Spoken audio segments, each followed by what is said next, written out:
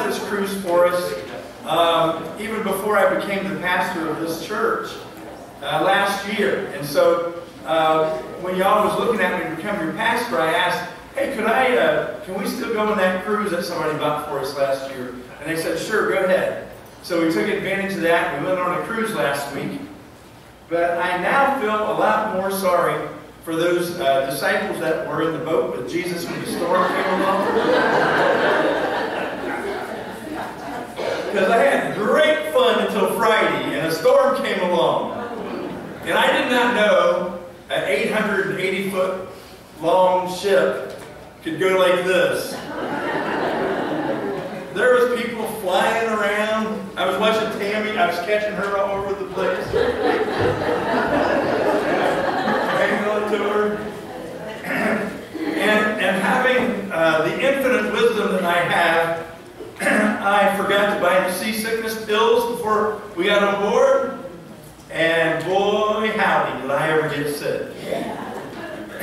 But having said that, it was a blast up until Friday. But I tell you what, I did miss y'all really, really bad. And I was praying for everybody every day. And it was a blessing just to roll in at 10 o'clock last night. And so praise God to see you all here today. Let's open up with a word of prayer. Dear Heavenly Father, we love you so much. Lord, thanks for bringing everybody out today and all the smiles and the hugs and handshakes that we've all received this morning. Lord, we all love each other. Lord, we're brothers and we're sisters. And we love each other, we look after each other, and we take care of each other. And we lift each other up when we need help. Lord, we just ask you to be in our service today and let that sweet, sweet fellowship continue. We love you. Bless our church today. In Jesus' name, amen. Amen. Just got a couple announcements. The monthly deacons meeting that's usually held on the first Sunday night after evening service is canceled the next week, so you guys won't miss so much of the Super Bowl, okay? So that'll be tonight. So deacons meeting next Sunday night. As you have found out, there was at least one person who came early today. She was the early bird back there. But we did change our service times back to how they were before. Sunday school starts at 9:45 in the morning.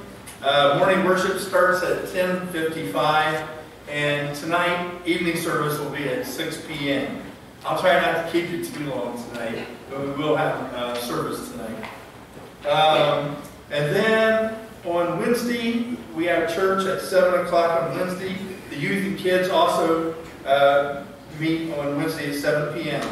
And then for the brave, on Tuesday mornings at 6:15, we have a men's prayer meeting. And you'd be pretty brave to be at a prayer meeting at 6:15 in the morning. But we got a bunch of guys who are. On February 12th at 6 p.m., we're having a Valentine's banquet. And it's going to feature a taco bar. And my son Josh is going to be playing some music. And I'll be speaking a little bit as well.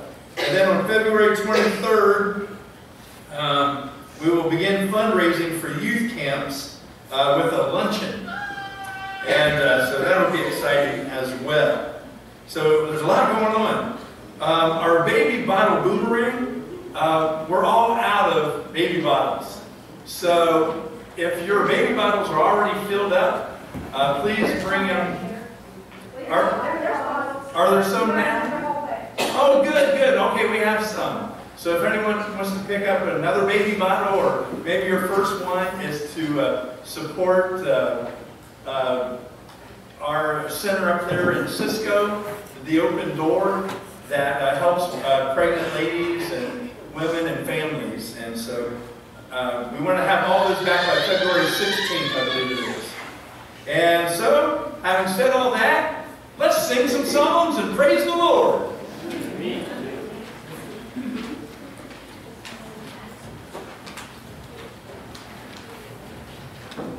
Our memory verse for the month, got a new one for February. If y'all say that with me. Serve the Lord with gladness. Come before His presence with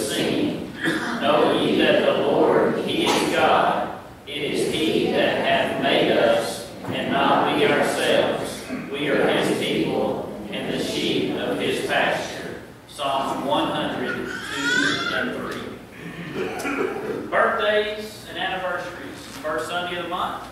If you're having a birthday or an anniversary this month, if you want to participate, penny a year, dollar a year, whatever you want to put in. It all goes toward the kids' camps. Camps. Daniel? Grant's birthday. Happy birthday this month, Grant. Don? Brother, sister, grandson. Cole? Who? My sister, Auntie. Pushing 100. Grayson. Brother-in-law, Miss Mary. Caitlin. Max. Miss Bailey. Grandson, Trent. And you, oh, Miss Bailey. All right. Yeah. I need to put some money in there. They call me this way.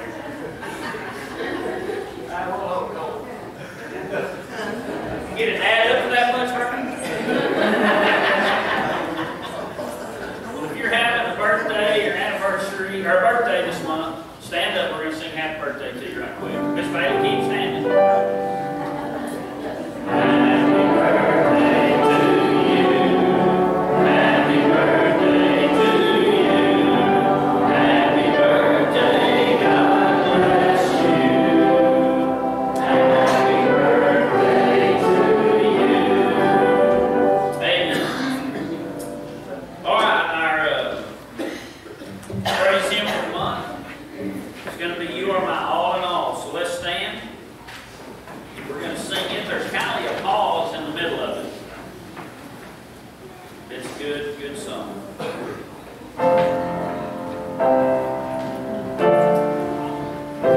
Tell 'em.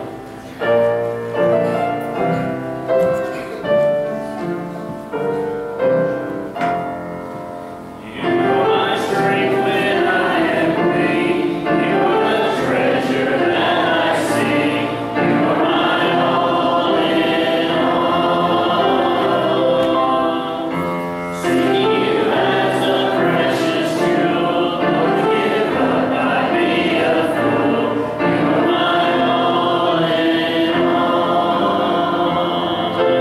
Jesus, Lamb of God, worthy is your name.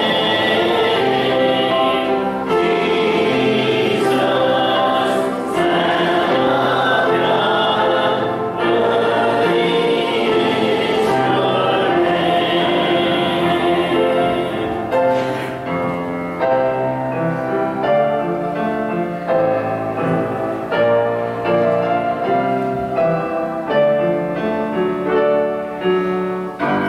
Taking my sin, my cross, my shame, rising again, I bless your name.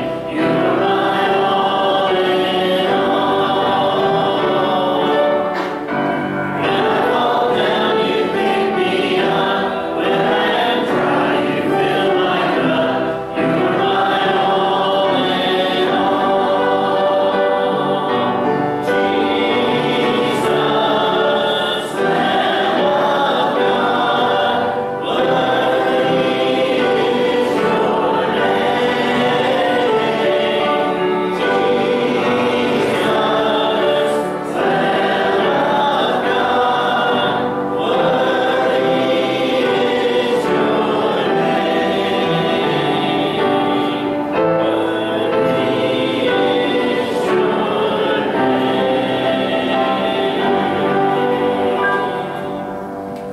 Amen. Thank you all. Y'all may be seated.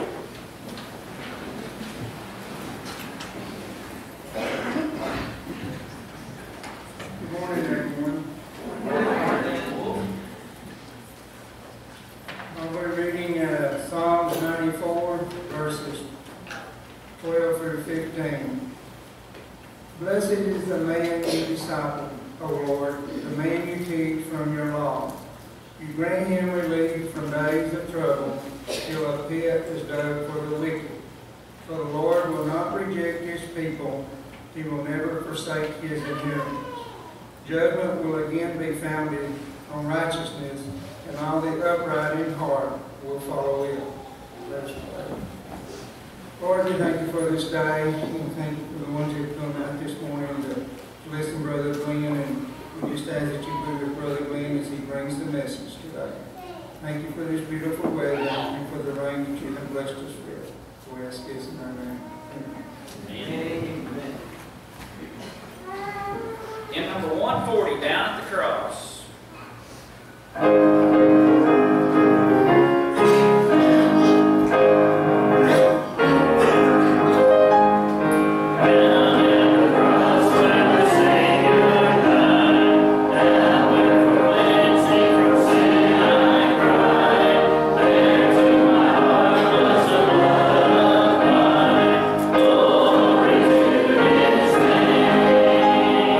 Glory to His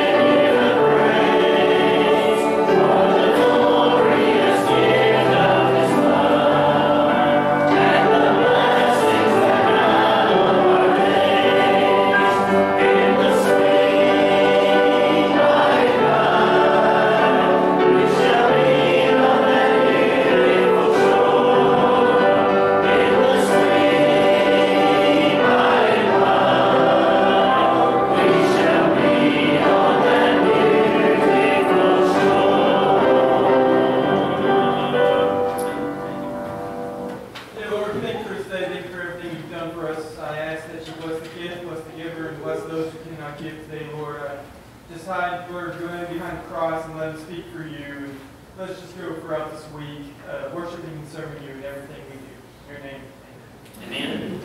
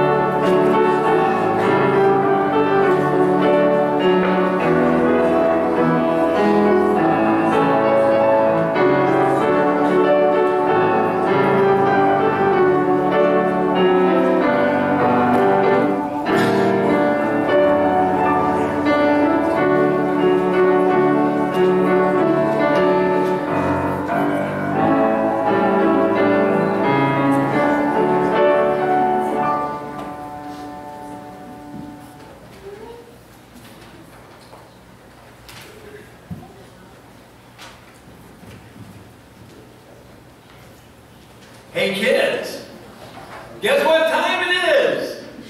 It's time for the Jesus Club. Come on up. All of you kids, come on up here. And you all get to sit up here today.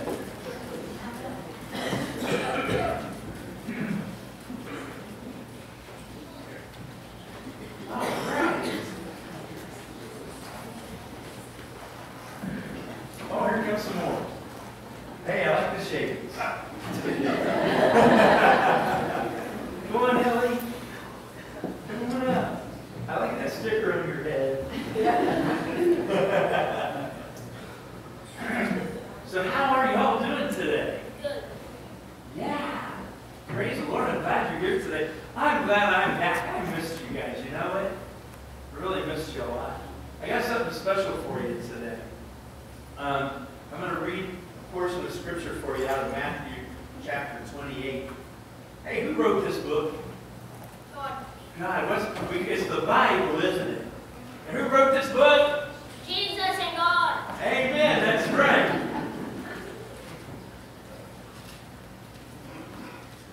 Okay, Matthew chapter 28 says, starting at verse 18. And Jesus came and spake unto them, saying, All power is given unto me in heaven and in earth. Go ye therefore and teach all nations, baptizing them in the name of the Father, and of the Son, and of the Holy Ghost, teaching them to observe all things whatsoever I have commanded you, and lo, I am with you always, even unto the end of the world. Amen.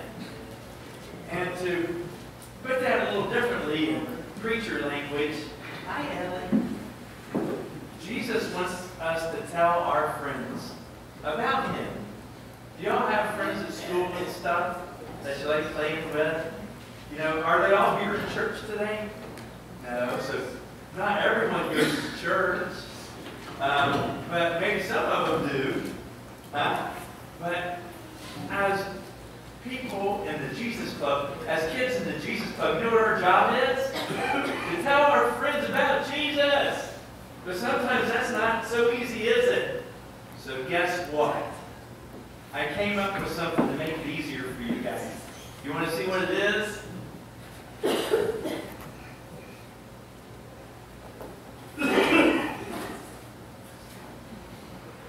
See one of these?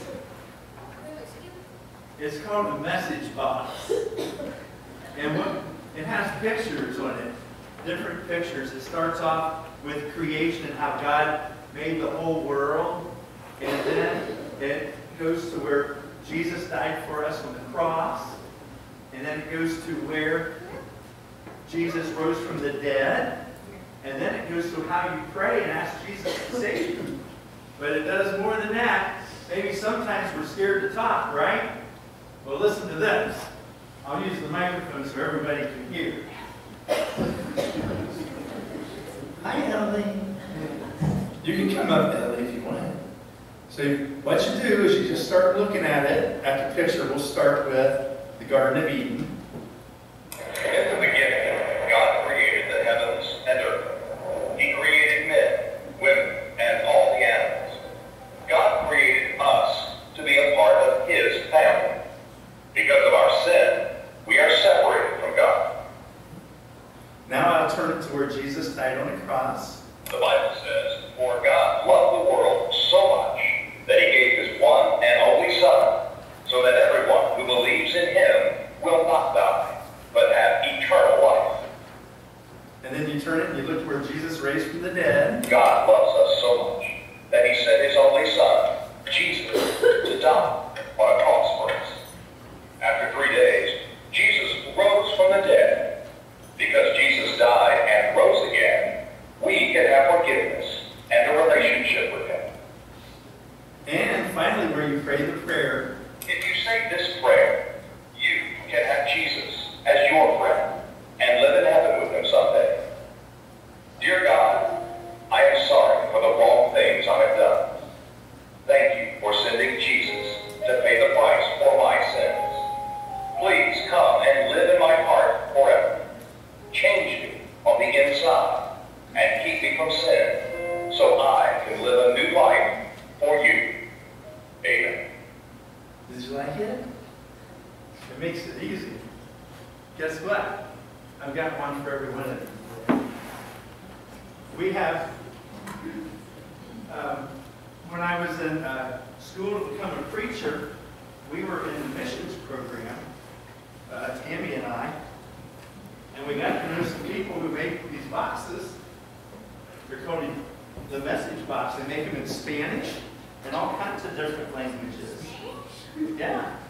And today, I'm going to give you each one to go home and play with. Don't open them in church, though, because I want to be the preacher today. So when you get home, you can open them up, and it'll be for you. And you know what we're going to do next week?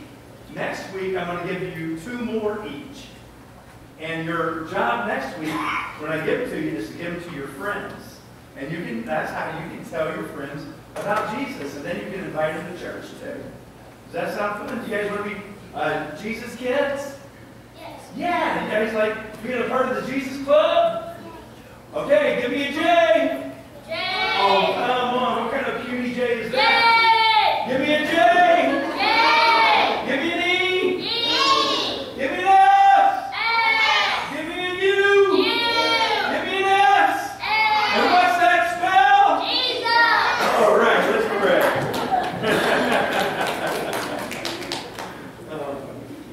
Let's all hold hands. Dear Jesus, Lord, thank you for letting us be members of the Jesus Club today. And help us to tell our friends about you so they can go to heaven too.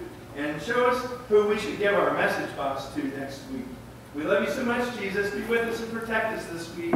We're your kids. In your name, Jesus, we pray. Amen. All right, you can go back with your mom and dad.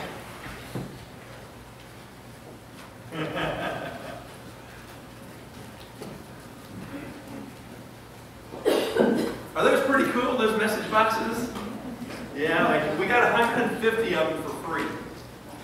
And it helps to know somebody sometimes. And Carol, if you could use those too, be glad to give them to you. We got a bunch of them. Starting next week, we've had an interest in a children's church. And so right after I give the little children's sermon here with the Jesus Club, a couple of ladies will come up front, and the kids who want to can go to children's church. Sometimes parents like for their kids to sit in church with them. They're free to do that too. But if the parents would like to have a little free time, and the kids will be well taken care of and given a good Bible lesson, I guarantee you that. That'll start next week right after the children's sermon. So we got things going on around here. And hey, what in the world are you guys doing? Filling this place up. Turn around and look around. This is crazy. But you know what? It's kind of crazy I like. Let's give us all a hand. What do you say?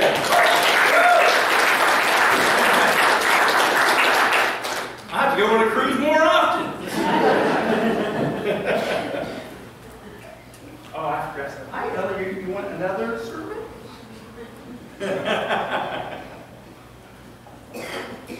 I heard the guys did really good filming it last week. Oh, you are going to preach this sermon. Man, I don't know about y'all, but I'm thirsty. Oh.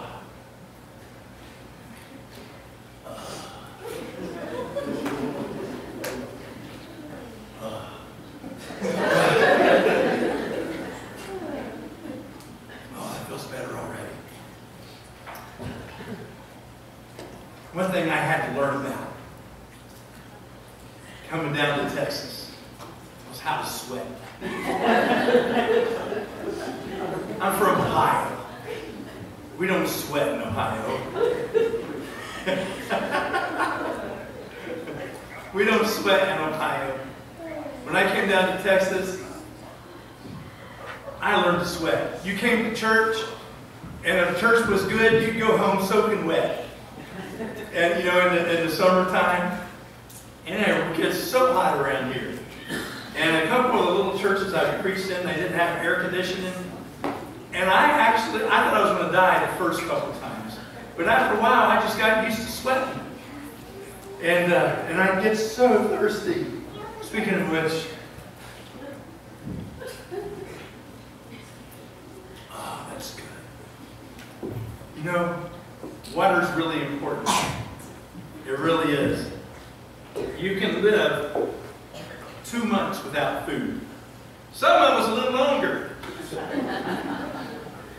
But you can only live 3 or 4 days without water. And so water is very, very important. It's actually more important than food, although sometimes we think just the opposite. And so I'm going to talk a little bit about that today. I knew a guy, his name was Charles Mason, and he would build fences for the ranchers. And that guy was the thirstiest guy I ever saw. He always took water with him everywhere he went. His shirt was always soaking wet, and he'd be out there all day long, from morning all through the afternoon until the evening, building these fences. And I call him the thirstiest man that I've ever known.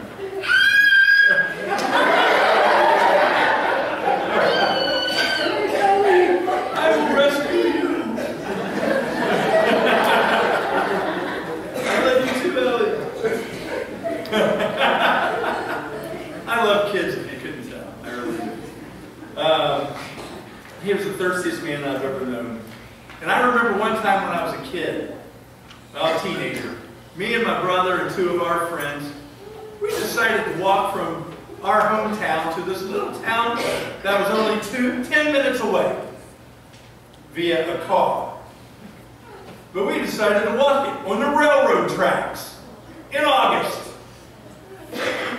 Well, 10 minutes in a car is 10 miles by foot on hot railroad tracks. And we started off doing pretty good. About halfway there, we started losing clothing. The shirts came off. I looked over at my brother, and he already had his pants down a little bit. And socks were coming off, and we were just dragging, and we were just so hot. And you know what we wanted when we finally got to where we were going, Richmondale? We wanted water. We didn't want candy. We didn't want food. We didn't want a good dinner. We just wanted water. When you're really thirsty, you don't want soda. You don't want Gatorade. You don't want any of that. You just want pure water. I'm here to tell you today, as we thirst for water in August in Texas on a really hot day, that's how we should thirst for God. That's how we should thirst for God. Psalm 42 puts it this way, the first 2 verses. As the deer pants for streams of water, so my soul pants for you, O God. My soul thirsts for God, for the living God. When can I go and meet with God? Folks, if you get to that point, that you thirst for God, like you thirst for water on a hot, sweaty day, you will have done something good. God will hear you, He will see you, and He will bless you. Psalm 63:1 says, O God, Thou art my God, early will I seek Thee, my soul thirsteth for Thee, my flesh longeth for Thee in a dry and thirsty land where no water is. And Psalm 143:6 says, I stretch forth my hands unto Thee, my soul thirsteth after Thee as a thirsty land. Folks, we need to get thirsty for God. Some of us haven't been thirsty for a long time. And our Christianity has become a religion. It's something that we do because that's what we've done since we were a kid. We come to church. We go to Sunday school. We come on Wednesday because that's just what we do. But you're going to come to a point in your life where you need God so desperately that you thirst for Him. Like when your tongue and your mouth are so dry on a hot day and there's no water to be had for a long time. And the only thing that you can think about is that next drop of water. There's going to come a point in your life where you're going to need God that bad. And you need to thirst for God. You need to thirst for Him. Be thirsty for God. Isaiah 44:3 says, For I will pour water upon him that is thirsty, and floods upon the dry ground. Sometimes you're going to need God to throw water to you. You're going to need to be rescued. You're going to need God's help. And things are going to have to be different. You're going to have to be desperate. Revelations 22:17 says, And let him that is athirst come, and whosoever will, let him take the water of life freely. And Psalm 81:10 says, Open thy mouth wide, and I will fill it. Folks, so many times we try to convince people to love God and to come to God and to get saved and that type of thing. But you know what? I don't think anyone really gets saved until they get thirsty. When you know that you can't make it to heaven on your own. When you know who you really are. And you know the wickedness that you have done and what's inside of you and the thoughts that you think sometimes that you can't even control. And you get thirsty for God, I must have you. I've got to have you and I can't do it myself. I need water. I need you, oh God. Are you thirsty? Are you thirsty for God? Luke 18:1-8 puts it a different way. It's the parable of the persistent widow. And he spake a parable unto them to this end, that men ought always to pray and not to faint, saying, there was in a city a judge which feared not God, neither regarded man. And there was a widow in that city, and she came unto him, saying, Avenge me of mine adversary. And he would not for a while. But afterward he said within himself, Though I fear not God, nor regard man, yet because this widow troubleth me, I will avenge her, lest by her continual coming she weary me.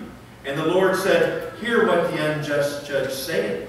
And shall not God avenge his own elect, which cry day and night unto him? Though he bear long with them, I tell you that he will avenge them speedily. Nevertheless, when the Son of Man cometh, shall he find faith on the earth. This lady had a need in her life that she needed her prayers answered. And she was persistent.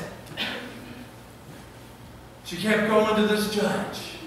Kept knocking on his door late at night. Kept bothering him all the time. In the morning, in the afternoon, in the evening, at nighttime. She kept bothering him because she had a need so great that her request needed to be answered. Sometimes we have a need so great that we need to be thirsty for God. Not the usual prayer, not the prayer, Lord, thanks for this food today. Please bless our bodies for your glory. In Jesus' name, amen. Which we don't even think about anymore. But a God felt deep down in your gut, God, I gotta have it. I can't live without it. God, I need this prayer answered. God, I'm thirsty. God, I need water. Let me read you another story. It's in Genesis 32. Jacob was thirsty. He was returning back to his own land from Laban's house. And his brother Esau was going to meet him. And Jacob had betrayed his brother a couple of times. And Jacob thought he was going to die at the hands of his own brother. And Jacob was thirsty for an answer from God. Genesis 32, verse 24. And Jacob was left alone, and there wrestled a man with him until the breaking of the day. And when he saw that he prevailed not against him, he touched the hollow of his thigh. And the hollow of Jacob's thigh was out of joint as he wrestled with him. And he said, let me go, for the day breaketh. And he said, I will not let thee go, except thou bless me. And he said unto him, what is thy name? And he said, Jacob. And he said, thy name shall be called no more Jacob, but Israel. For as a prince hast thou power with God and with men, and hast prevailed. And Jacob asked him and said, tell me, I pray thee, thy name. And he said, wherefore is it that thou dost after my name? And he blessed him there. And Jacob called the name of that place Peniel, for I have seen God face to face, and my life is preserved. Jacob was going back to meet Esau. He thought he might die the next day. So what did he do? He got thirsty for God. He broke away from the rest of his group, which was quite a large group, a very large troop of men, women, children, animals. He broke away. He went by himself. I can picture him now getting down on his knees, at a big rock there, and he started praying, oh God, please save me, God. Oh Lord, I know my brother's going to kill me. I've deceived him. Even my very name Jacob means deceiver, and I've deceived my brother twice, and I stole his birthright. Oh God, please save me. And all of a sudden, Jacob feels an arm go around his neck, and there's this man putting him in a chokehold. And the next thing he knows, another arm's going back behind him. And the next thing he knows, he's in this wrestling match. And this whole time he's praying, God, please, please save me. Don't let me die tomorrow. Please let me find favor with my brother Esau. And the next thing you know, Esau has turned it around, and he's got a hold of the man in an arm bar lock. And they're wrestling all night. And Jacob's literally wrestling in prayer with Jesus. It's a theophany. It's the appearance of Christ in the Old Testament. And he's wrestling with Jesus, and they're going back and forth, and one will have the other, then the other will have one. And finally Jesus said, hey, it's starting to be day. They've wrestled all night in prayer. They've wrestled all night. And Jesus says, let me go. It's daylight. Everybody's going to see us. And Jacob goes, I won't let you go until you bless me. And then Jesus blesses him and says, your name will no longer be Jacob, which means deceiver. It is now Israel, which means Prince of God. And Jesus, just to let him know who's boss, knocked his hip joint out of joint. And from that day forward, Jacob walked with a limp. But Jacob didn't care, because that day he met with God. He wrestled all night with God in prayer. And that thirsty man was filled up. He knew that he would live, and not only that he would live, but that he would become a prince of God. One of the patriarchs in the Old Testament. When's the last time you had a burden so deep in your heart that you wrestled with God all night long? You could almost feel him wrap his arm around you and get your arm behind your back and wanted to escape from you. And you said, no, I'm not letting you go until I get my prayers answered. And you said, say, well, that doesn't sound right. You know, that we would fight with God like that. But God says it's right. It's in His book. We are to wrestle with God. When God likes that. He likes to. God is a very passionate God. We try to make Christianity unpassionate these days. But God is a very passionate God. And He wants all of you. He wants your heart. He wants your soul. He wants your mind. He wants everything about you. Amen. He wants you to wrestle with prayer. I remember when I came home from leave, and I told you that story, I won't go into it, but I led my dad to Christ. When I came home from leave, he's the first person I ever led to the Lord, was my own dad. And, but his wife, my stepmother, wasn't saved yet. And she didn't like what was going on. You know, all this Christianity stuff. And, but we got her to church one day, me and my dad. She went to church with us, a little church start. We met in the bottom of an insurance building. And we were down there, we were listening to the preacher, Howard Casey. He was preaching a sermon, and it was a real powerful sermon on salvation. And it came time for the invitation. And I was praying, oh God, please let my stepmom get saved. Please let her get saved. And I could look over at her, and I could see that she was starting to be under some conviction, but she wasn't going anywhere. And so I started praying. And I remembered this story about wrestling with God. And so I started wrestling with God there in the seat. I said, oh God, please let her go down. Please let her go down. Please let her get saved. And the invitation kept going, and she still hadn't moved. And she had a hold of that chair. She wasn't going anywhere. She wasn't budging. I said, God, you got to get her saved. It's great that I'm saved. It's great that my dad got saved. But we're not going to have a whole home, a home that works in unity, unless my stepmother gets saved too. And I prayed, God, please let my stepmom get saved. And I wrestled, I wouldn't let go, and I wouldn't let go, and I wouldn't let go. And the next thing I know, boom, she gets out of that chair, and she goes forward, and she got saved. But I know it wouldn't have happened if I didn't know that story. If I didn't get thirsty for God. If I wouldn't let go of God until that prayer was answered. Some of you today, I know people, you have a deep need in your life that's been trouble to you for some time. God wants to answer your prayer. God wants to deliver you. God wants to see your loved ones get saved. God wants to answer your prayer. He wants to make you happy. But you're going to have to get thirsty for it. We have a passionate God. And you've got to get thirsty for Him. Just the regular religious way that we do things isn't going to work anymore. It's not going to work. That doesn't get prayers answered. I'm going to read you a story and we'll finish. This is a true story. Mommy, I'm so thirsty.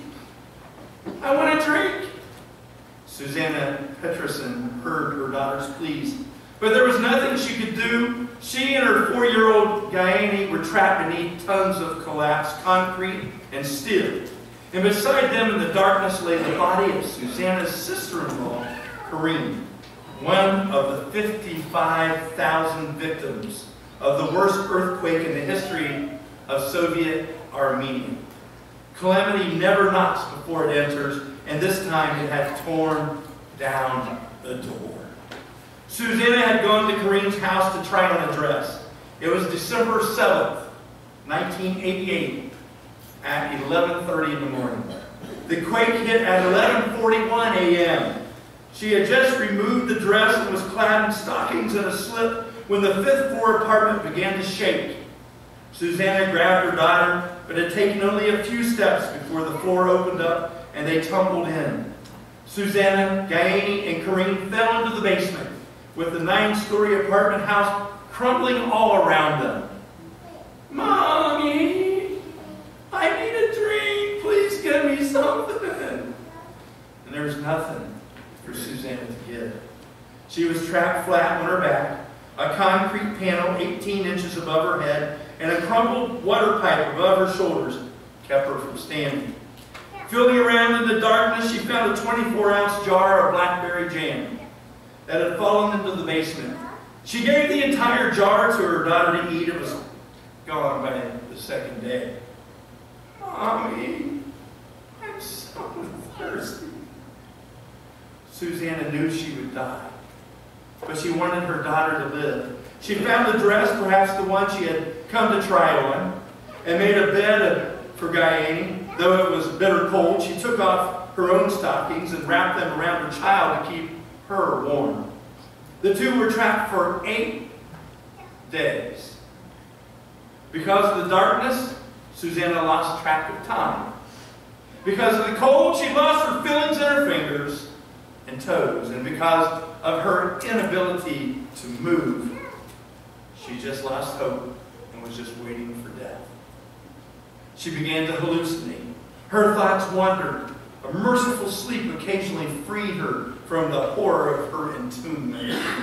But the sleep would be brief, and something always awakened her. The cold, or the hunger, or most often, the voice of her daughter, pleading for something to drink. At some point in that eternal night, Susanna had an idea. She remembered a television program about an explorer in the Arctic who was dying of thirst. His comrade slashed open his hand and gave his friend blood. I had no water, no fruit juice, no liquids. It was then I remember I had my own blood. Her groping fingers, numb from the cold, found a piece of shattered glass. She sliced open her left index finger and gave it to her daughter to suck. The drops of blood were not enough. Please, Mommy, some more, cut another finger. Susanna had no idea how many times she cut herself. She only knows that if she had not, Guyane would have died. Her blood was her daughter's only hope. We are thirsty for salvation. We are thirsty for our prayers to be answered. But only the blood of Jesus satisfies. Only the blood of Jesus can wash away sins.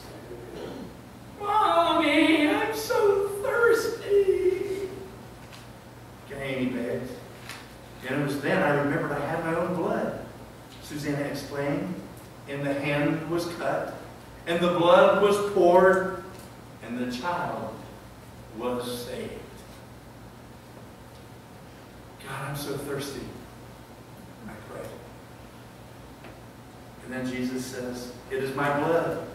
Matthew 26:28. It is my blood, the blood of the new agreement, Jesus stated, shed to set many free from their sins. And the hand was pierced, and the blood was poured, and the children are saved. You can't get saved unless you get thirsty. You got to want God. No one's going to force you to God. But you got to be thirsty for God. You can't get your prayers answered until you get thirsty enough, want it enough, need God enough. That's wrong. That's what's wrong with our nation today. It's wonderful to be blessed of God and be an affluent nation. But sometimes when you're affluent, you don't need God as badly as you think. And we tend to forget God. I find that's why Jesus went to the poor so often. They knew they had a need. And they knew anything that Jesus could give them, they were interested. But folks, there is a line by us unseen, a place I know not where, that marks the destiny of man between eternity and despair. How many times have you heard the gospel, but you were not thirsty? Today could be your last day. In the last church I came from, up in Nocona, Texas, Valley View Baptist Church, I preached this a similar message about how you need to respond to God when He's tugging at your heart. Because you may not always feel that tug. There's this line that you could pass where the Holy Spirit says, no more. You had enough. Her name was Jane. She was our Tammy Sunday school teacher, adult women's class. She came up to me after church and she goes, "Brother Glenn, that's true. I've heard that preached before, but I didn't know if it was really true." But I was a young teenage girl. And every Sunday, we went to church every Sunday, the preacher would have an invitation, and I'd feel the tug of the Holy Spirit. And I'd say, no, I'm not going. No, I'm going to be embarrassed. No, I'm not going up now. No, my friends will see me. No, I'm not going to be a laughing stock. No. And then she said one Sunday, she heard the Holy Spirit or Jesus, God in some form, audibly speak to her in her ear and said, "This is your last chance. I'm not going to call you again." And she jumped up out of that pew and ran to the front and got saved. Maybe this is your last chance.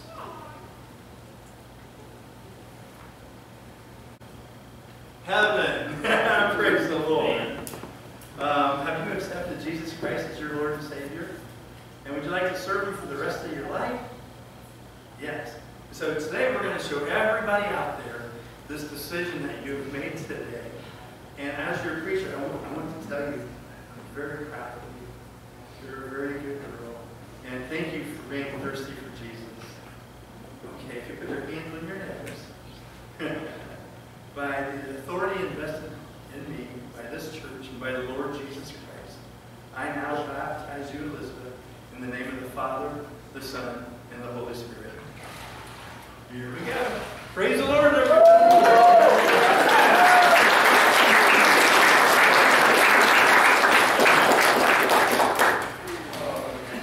Yay. So proud of you. Very proud of you. Brother Bryson, could you close us in a word of prayer today? And then you can all be dismissed. We have a conversation this week today. All people that are here today, pray that they take care of our Lord and that they are praising Him here today. Pray for our children. Elizabeth, we just got baptized, Lord. That was awesome. We just love you, Lord.